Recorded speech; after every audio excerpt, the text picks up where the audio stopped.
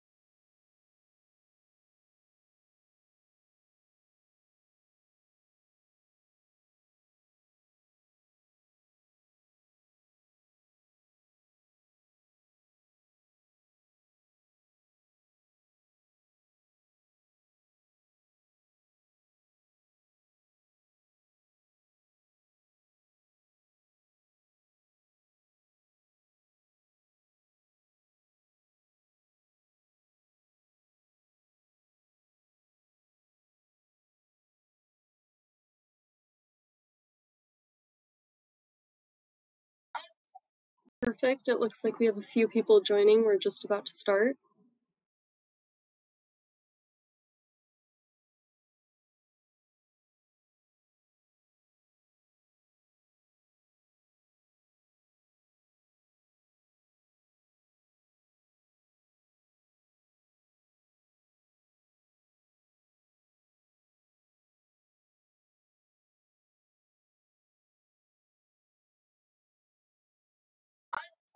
Okay, it looks like we're ready to begin. So hi, everyone. My name is Jenna Compton. I'm the Transportation Electrification Financial Coordinator for ODOT.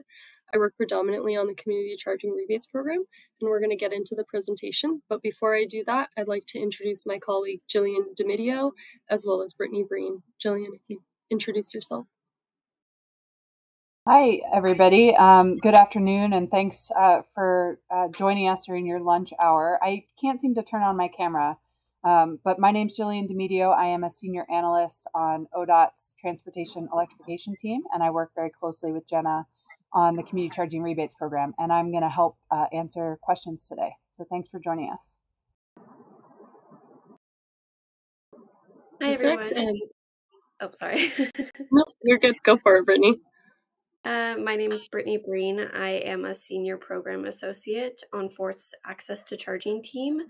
Forth is providing outreach, education, and technical assistance for the Community Charging Rebates program. Perfect. And with that, we will begin. So hopefully everyone can see this okay. The purpose of the Community Charging Rebates program is to improve charging access in communities across the state. We will begin the presentation now, and if you have any questions, feel free to drop them in the chat. We will answer all of your questions at the end of the presentation, and links will be provided as we proceed. The goal of today's webinar is to cover some of the basic eligibility information and to discuss the funding available and how it will be distributed. ODOT has contracted with Forth to provide a high level of technical support both before and during the application process. Keep in mind, this is a soft launch of the program to help you understand the basics of how to prepare for round 2. Details are evolving, and the best way to stay informed is to check the website, sign up for the newsletter, and join our upcoming webinar dates. As we near the launch of the program on March 5th of 2024 at 9 a.m., these sessions will become more detailed and help walk you through the application process. Before we dive deeper, if there's anyone that cannot stay for the entire session, that's okay. We will be recording the session and posting it on the Community Charging Rebates Program website. I'm going to stay on this slide for a bit of time. If anybody wants to take a photo, now's your chance. This is the February schedule for future information sessions, as well as the office hours that we're offering. You can meet with Brittany or myself in a one-on-one session during the office hour to clarify on any questions that you may have following any of the information sessions. Okay, I'm going to move on in just a second. The links for all of the information sessions are provided on the Community Charging Rebates program website at this time. So the program aims to help reduce the cost for the applicants and place EV chargers in strategic locations, whether it's at multifamily housing, publicly accessible parking, or workplace. Rebates equate to $3,500 to $5,500 per port, or up to 75% of eligible costs, whichever is less. Applicants can apply in two ways, either as a pre-installation or post-installation project. We will go over the rebates in the application flow in more detail in the following slides. As stated before, the program will launch on March 5th at 9 a.m. And close once funds are fully reserved or by early July, whichever comes first.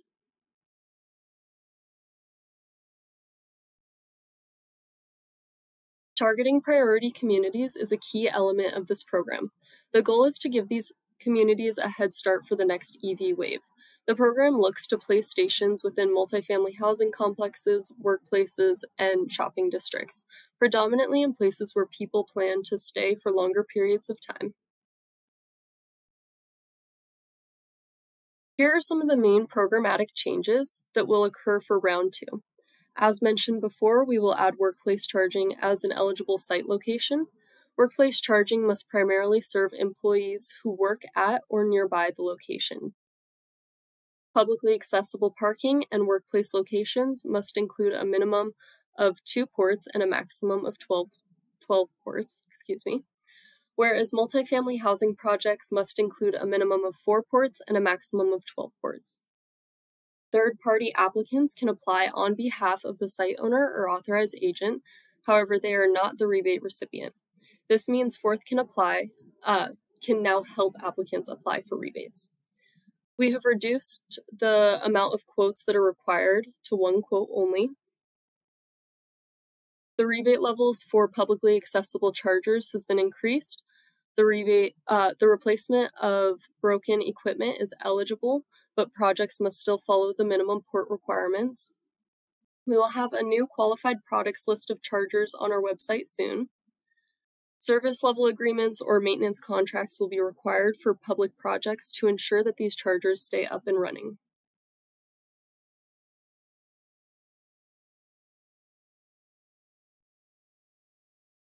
On this slide, we wanted to add a pie chart to help visualize the updated budget. So the funds will be separated into 2 buckets. There is a total of $2.5 million available for the second round.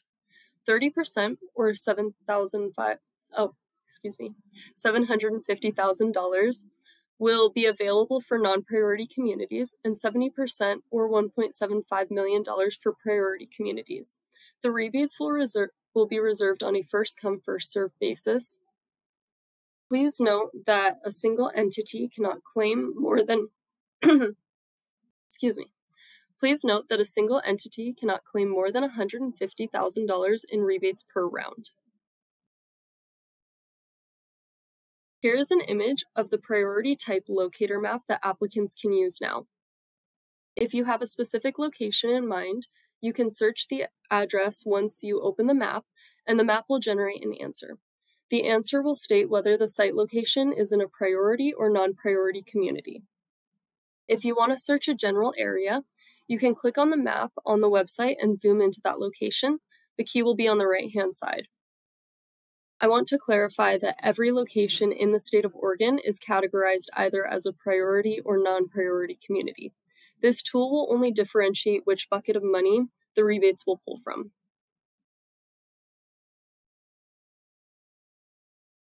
Here is the rebate breakdown in greater detail for eligible projects. Beginning with the first row, Level 2 chargers that are considered publicly accessible parking will receive $4,500 per port, or up to 75% of eligible costs. I see that there's a question in the chat really quick that I think I can answer. The map is currently available. It's updated and you can check on it. It will just distinguish if your project site is priority or non-priority at this time, and in the future it will distinguish if it's priority, rural, and or disadvantaged. So moving on. Chargers rated at 11.5 kilowatt or higher installed at public sites are eligible for a higher per port rebate. Workplace Level 2 will receive $3,500 per port or up to 75% of eligible costs. Level 1 chargers for both workplace and multifamily housing will receive $750 per port. However, there are additional port requirements when installing a Level 1 charger, so keep that in mind. Multifamily housing Level 2 chargers will receive $5,500 per port or up to 75% of eligible costs. Rebates are based on either a maximum dollar amount per port as listed in the chart or a percentage of the eligible project cost, whichever is less. To apply for the program, eligible applicants must be a business, nonprofit organization, state, local, or tribal government entity. Businesses and nonprofits must be licensed to do business in Oregon with a valid Oregon business license. They must also be the site owner or authorized agent with a site verification form. Third-party organizations may assist eligible applicants in the application process or apply for the rebate on their behalf, but the rebate must go to the entity that incurs the project cost.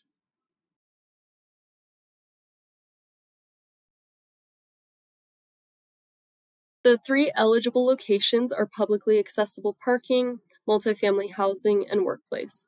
Here are some ideal publicly accessible parking site examples, which include tourist locations, retail stores, and transit stations. There are many more.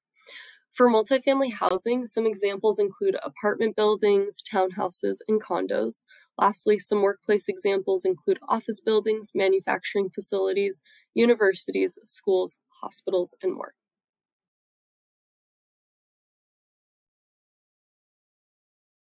Here is a list of eligible costs to begin considering. I won't go over the full list, but I'll just name a few. Charging equipment, installation, labor, and material costs, engineering design costs, electrical service upgrades, project signage, site lighting, service level agreements, and network agreement costs. I'll leave this slide up for a little bit so you can take a picture and note down the eligible costs.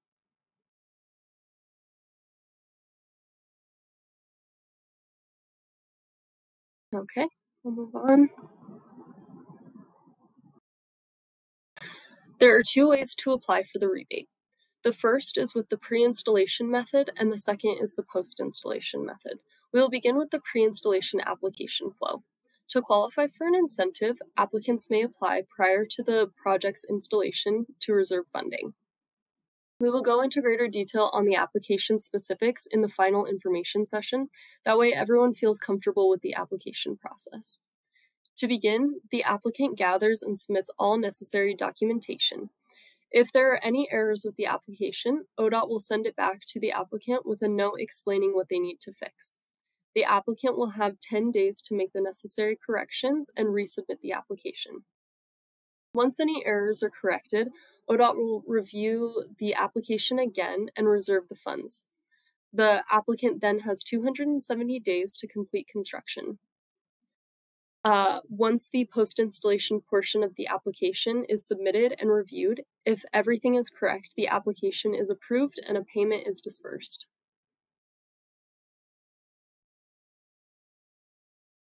Now, this is the post-installation application process.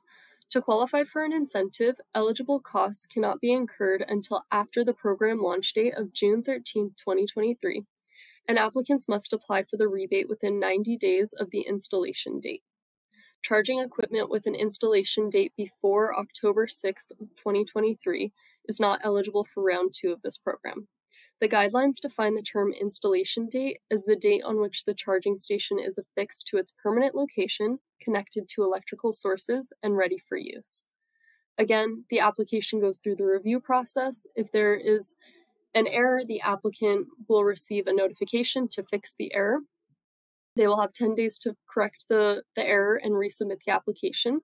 Once the applicant resubmits and everything is correct, the project is approved for payment.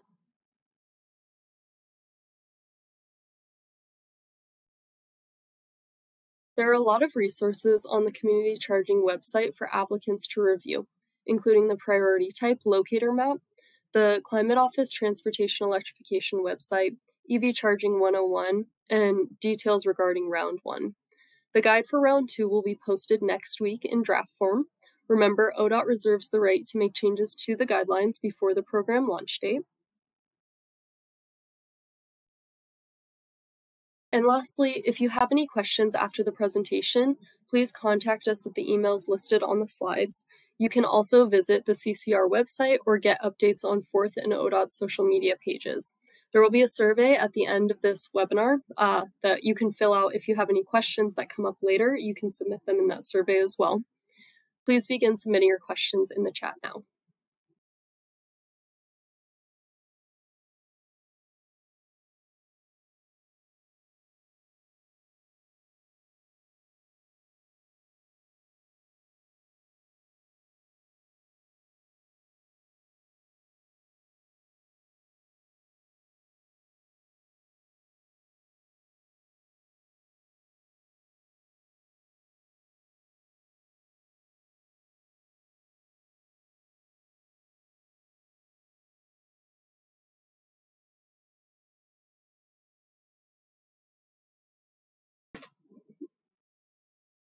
So I'm seeing a question in the chat. Does the public access for charging need to be 24/7? So the time for charging needs to be at least 60 hours, and it needs to be within a reasonable amount of time that applicants can, or that users can visit the charging stations.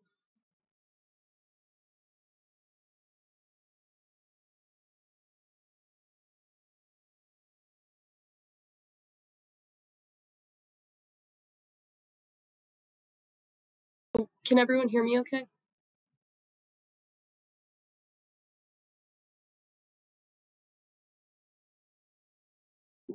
I'm not sure if my Wi-Fi cut out. Brittany or Jillian, can you guys hear me okay? Yes, we can hear you. Yes, Jenna. Sorry, I was answering questions in the chat, and I think it's just more efficient to do that verbally at this point. Okay. So the next one that I see, there's a lot coming in now. So let me, it says, does the public access for charging need to be 24/7? And the answer to that is that public chargers need to be open to the public 60 hours per week. We loosened that requirement a little bit from the last round to accommodate different types of businesses that may be closed on certain days of the week. So it used to be 9 hours per day, and we've just rounded that off to 60 hours a week. The application form will not be the same in round 2 as round 1, but it will be very similar. We are just making, hopefully, what are some improvements to the application, and of course, incorporating any changes that were made between round 1 and round 2. The next question is, would chargers in a publicly available lot for a multifamily qualify for the public access portion of the rebates?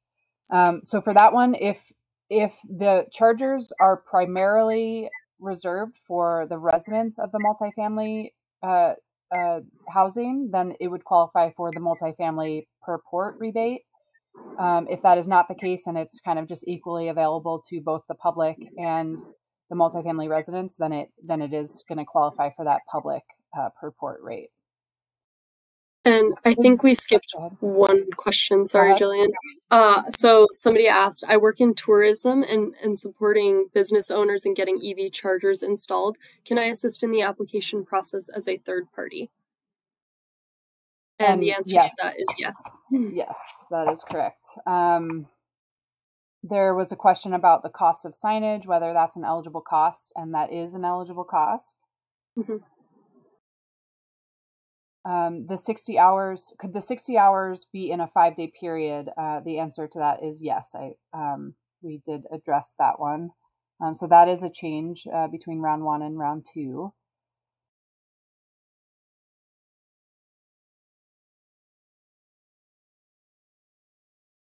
And then Susie, I see you asked somebody to repeat something, but we're just getting to that comment now. So if you want to let us know where we cut out, we can happily repeat what was said.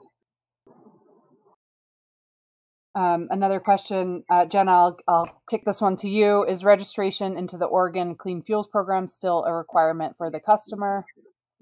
Yes, it is. And then can we add the PGE incentives to the ODOT incentives? Yes. So if you have a PGE incentive or any utility incentive, you have to apply for that incentive before applying for our program. And then when you're going through the application process, you'll list that incentive in the application, and it will reduce your eligible costs. And then I see Susie is asking us to restate our answer to the question about multifamily housing charging and whether it would, if it's available to both the public and residents, which rebate does it qualify for?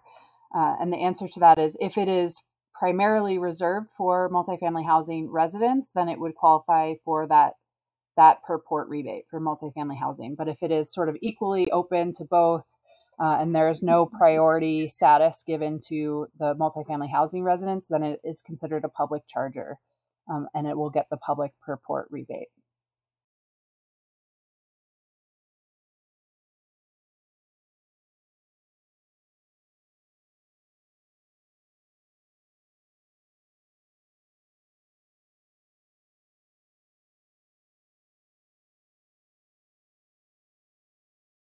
Is there a cost to use Forth for paperwork, coordination/submission? No, there is not.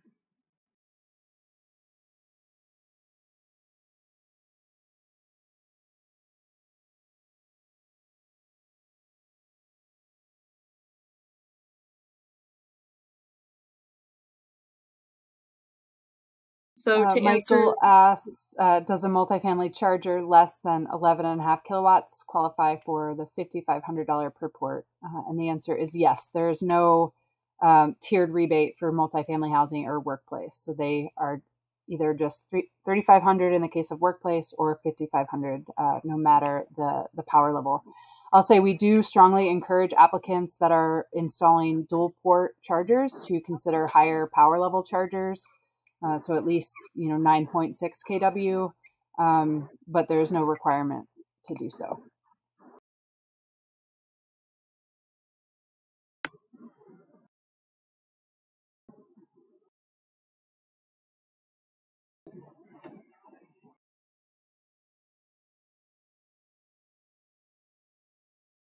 On a dual port charger, are there 2 rebates? Yes. So for each charging station, it's based on the number of ports.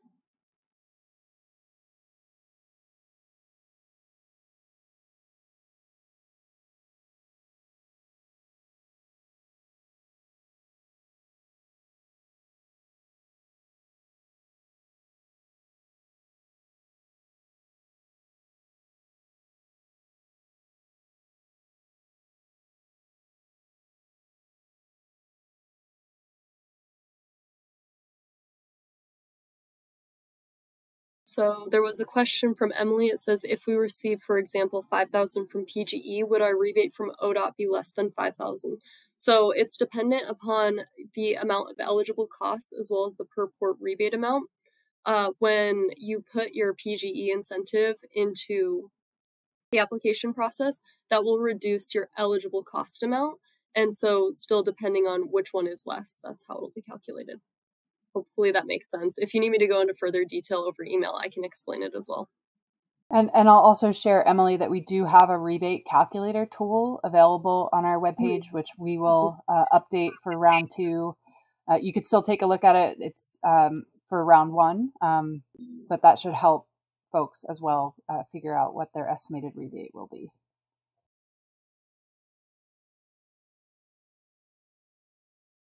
There's a question about when the product line will be available to review.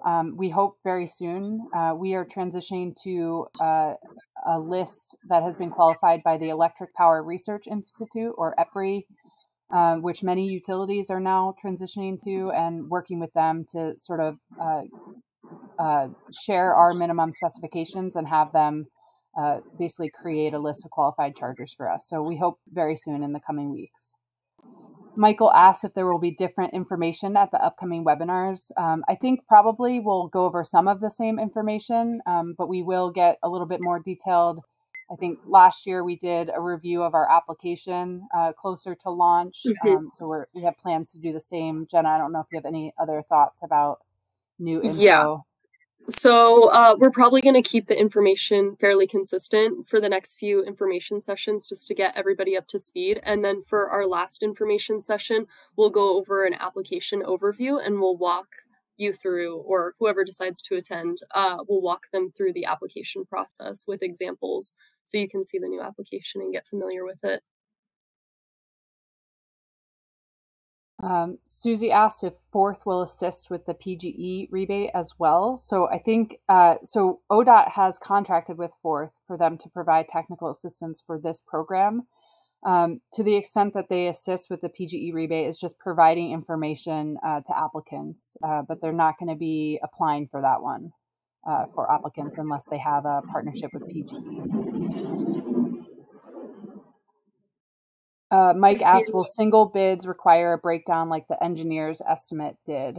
Jenna, I'm going to let you answer that one for what needs to be included in the quote.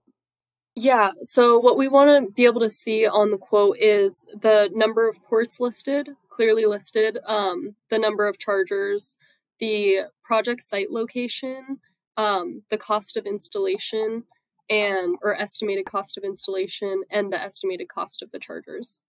If I'm missing anything, Jillian, let me know. But I believe that's everything. Michael asked, you expect all PGE and Pacific Power approved chargers to be on the EPRI list? We do expect that. We know that PGE and Pacific Power are also transitioning their qualified products list to EPRI, to the EPRI process. And so it's possible we have slightly different minimum specifications and there might be slight differences, but our hope is to keep it pretty similar and to be pretty inclusive so that we have a really robust list that is still meeting, our policy goals for the program.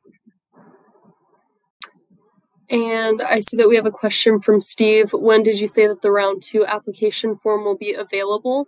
So we're going to do a walkthrough of the application so you can visually view it in our last information session. However, the application itself won't be accessible until the launch date on March 5th of 2024. And we're going to open that application at 9 a.m. Pacific time. Jenna, did we share a PDF version of the application last time ahead of time so that folks could? So we may also make it available in PDF version, not for applicants to submit, but just to make sure that you have all your ducks in a row. And probably that last week in February is a similar timeline for when we can make that available.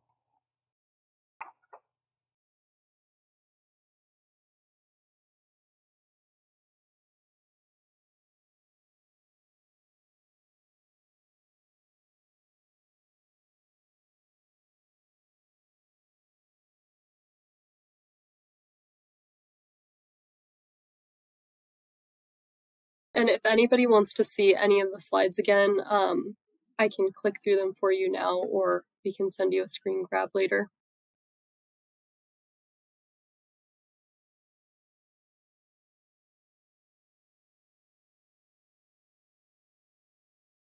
So Susie asked how quickly were funds awarded last round, meaning it took 30 days to award all the funds, 90 days, 6 months, etc. So to reserve the funds, it took roughly 2 to 3 weeks for the non-priority category, and it took so we opened on June 13th till October 6th for the priority funds to be used up fully reserved. And it usually we offer 270 days for contractors to complete construction to get the site installed. So they can take that time. If they decide to submit earlier, they can submit their application for post-installation earlier if construction is complete. And then it usually takes around 45 business days to receive your check in hand.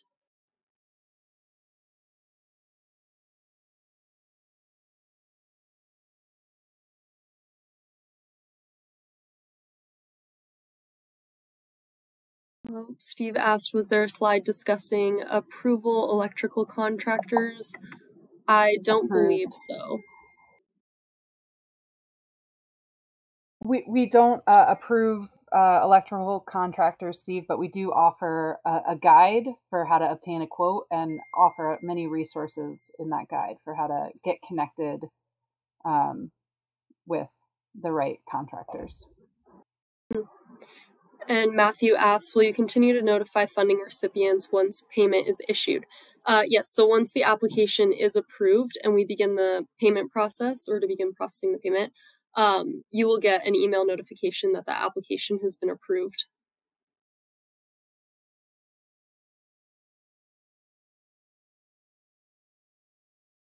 And Steve, I see that you wrote approved contractors. We don't currently have a list of approved contractors, but we do have a document on our website on how to obtain a quote. And so you can speak with people who can help provide you with a quote and maybe get you in contact with the contractor.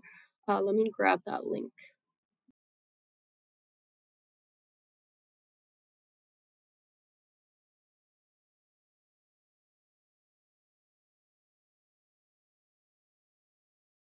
While we're on that topic, I will just add that one difference between round 1 and round 2 is that electricians who are installing any chargers funded through this program do need to be certified through the Electric Vehicle Infrastructure Training Program, so EVITP certified. And so we will offer resources. We will be updating this guide to I think it already actually includes how you can find EVITP certified contractors or those that have certified electricians on staff. But we'll make sure to update it as more and more electricians are getting certified, which is happening as we speak.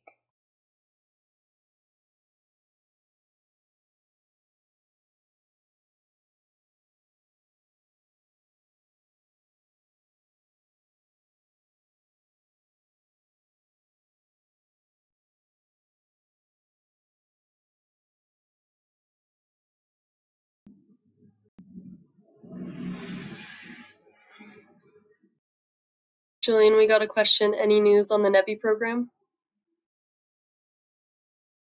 We don't have any updates on the NEVI program at this time, no.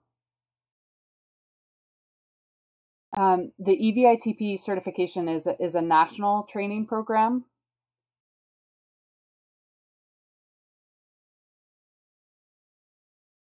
There's a question of whether electricians need to be certified at the time of bid or time of performance. I think that they need to be certified when they're doing the work, when they're installing the equipment.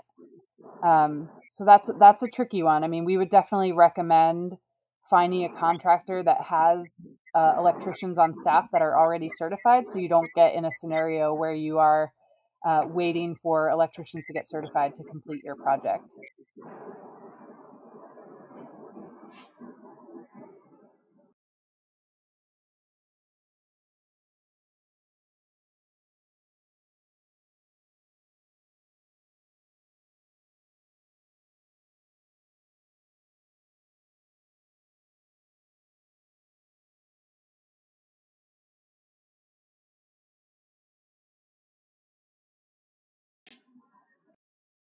Perfect. And do we have any last minute questions? We can hang on for a bit longer. Are the information sessions open for registration already? The links are accessible, and I believe you can register at this time, yes.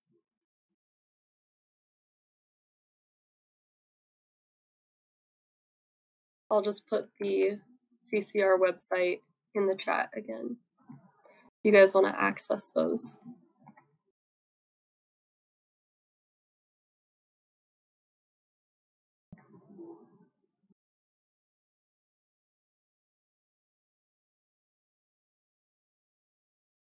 And again, we'll be putting this recording from this session up on our website as well as soon as possible.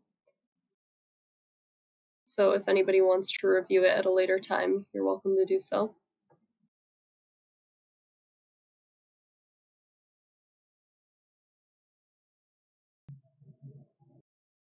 Will there be any additional information needed from property owners as compared to round 1?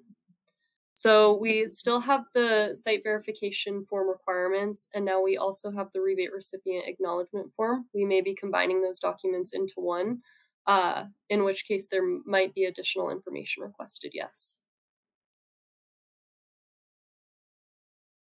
I'll just add that it's It's pretty much the same form. We are just trying to make it a little bit easier, reduce the number of forms that need to be filled out, so combining them into one, and so that the wording might vary slightly, but it's the same information that's being requested.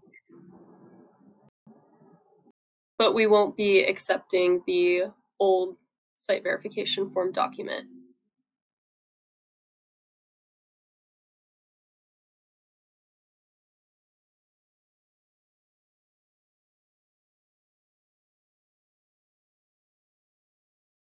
Can the rebate still be assigned to the installing contractor?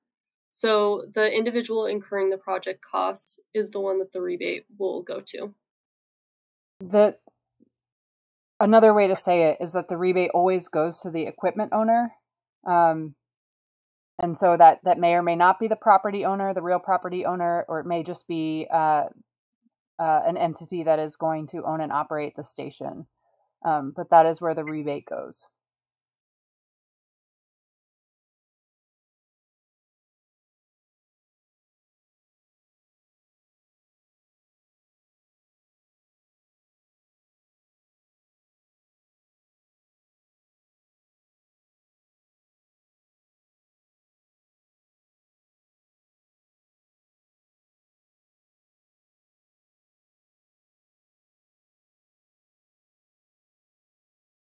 Perfect. Do we have any remaining questions? If not, you guys will also be sent over to the survey result where you can type in your questions as well.